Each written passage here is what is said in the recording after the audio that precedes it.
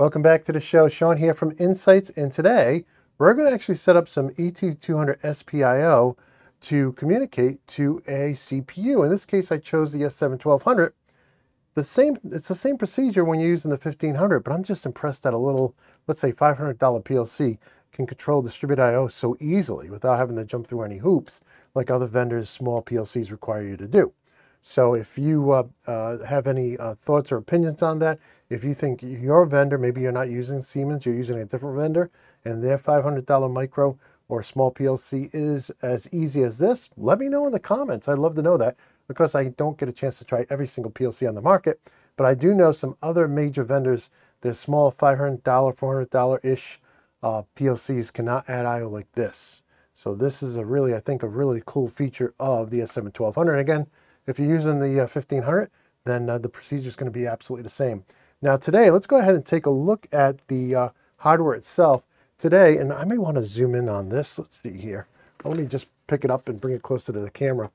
You can see there, this is an IM155-6PN ST. So it's slightly different depending on the device you're adding. And so today, in today's video, we're going to add this device, and then I'll cover some other Siemens distributed I/O in future episodes of the course. In any case, I did also want to show you that I have 10 input buttons and I have 10 output pilot lights, and these are 16 in, 16 out. So the extra points I just wired from inputs to outputs. So let's go over to PC and get started with that. Okay, here I'm in a blank S7-1200 program. I'm actually using version 17. Some of these modules would require me to update 16 to actually use them, and I didn't want to go through doing that, so I just created a brand new project for this S7-1200 like I've done in past videos, and it's already set up. And what I'm going to do down here is I'm going to come down to online access, just so I can go to my network card and update accessible devices. I want to make sure that everything's showing up. Now, I have had problems doing this over Wi-Fi. I haven't got down to the bottom of that yet, but if you're on your laptop and you're working on this and you're not auto-discovering, try plugging in. I'm sure there's some setting on my Wi-Fi that's causing that, but I have not been able to find out what it is. So in any case, here you can see we have our PLC, and then we have this thing, okay? And can't get much information about it, okay? The Profinet device. I just happen to know that it's this device, but it doesn't have an address. It doesn't have a name. And this is how you reset it to factory defaults. So in any case, we could go in here and give it a name and an address. But for now, what I want to do is let's close that down here. And let's go, we'll select our PLC again. We'll do online. And then we're going to do hardware detection, Profinet devices from network. And we'll start our search here because I've selected these already. And it's looking out on my Ethernet for that device, and there it is. I found it right there. Okay. So I'm going to go ahead and select that. I'm going to say, hey, add that to my project. And the nice thing about doing this is it's not only going to add the interface module, right? It's also going to add the I/O module. So I think that's very cool that it goes through and does all of that, and makes it much easier than doing it manually. Okay. This is successful. Everything was added. So let's go ahead and connect them. So I'll sign them together here. Okay, that's done. All right, now let's go look at this guy. Okay, and look, not only brought in the interface module, but both I/O modules, and they're set to the right firmware version and so on. So that's really cool. All right, so in any case, let's see for the address here. Double click on that and go to the address. And we're going to change it. I don't like that address. We're going to give it 2. And the PLC was 212, so we'll do 213 as this is the first one we're adding. Excellent. And then it's going to give it this default name of IO device 1. Okay. Now, I'm not going to use that. So we're going to call it IO device underscore ET200SP underscore 1. Okay, because we're going to have a lot of different devices. As a matter of fact, I can probably take the word device out of there. Just IO ET200. Matter of fact, let's call it DIO, distributed IO, ET200SP1, because we'll have more to add as the days go on. Okay. So that's all good. I'm going to copy that out of there. Okay. And with that done, let's go ahead and download it and see what happens. So I'm going to select the PLC here. I'm going to click on download. Okay. Start search. There it is. Let's load it in. Yeah, go ahead and save that default selection.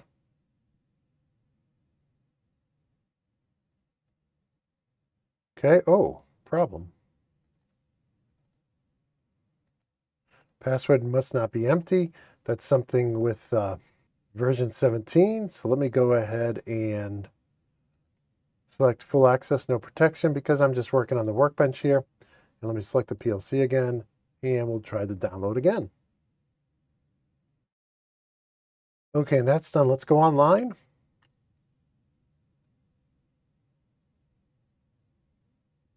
And we have an error here with the I/O. See what it is. Diagnostic status. Module exists is faulty. Okay, the buffer here. I/O device not found. The DIO ET200SP. And the reason for that is because the actual device itself, while the PLC can give it its IP address, because it's Profinet, we have to assign the device at a minimum, assign the device a name. So let me come down here and let me just update my accessible devices again. Okay. And I'm going to go to that device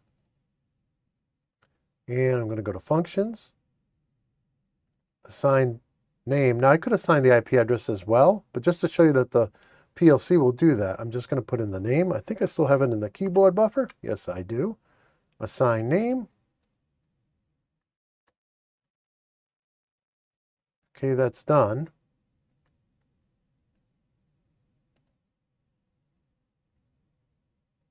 And look, we got all greens here. Okay, if I go back to general, well, it looks like I'm going to have to update accessible devices. You can see it already says DIO over here. And now, look, I can see more information about the module here.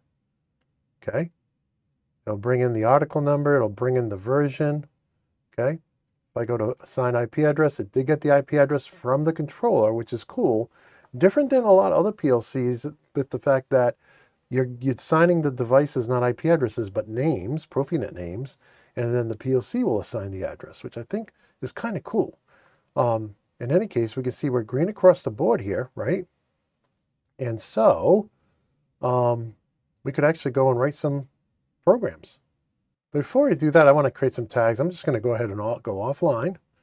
And then I'm going to open up the distributed I/O here. I just find it easier to add the tags this way. And what I'll do is I'll create a bunch of tags. I'm going to do PB 1 through 10 and then PL 1 through 10. And I'll fast forward the video and be right back.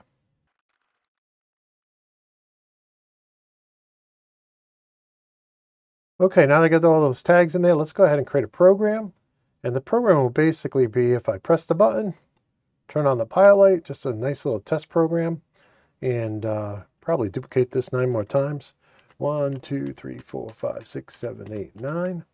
And then I'll just come in here and I'll put in, well, let's delete this guy. And we'll put in PB01 and PL01. And now I'll just do this and I'll speed up the video.